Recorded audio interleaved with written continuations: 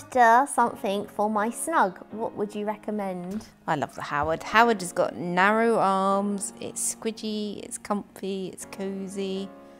The two-seater's only 160 centimetres.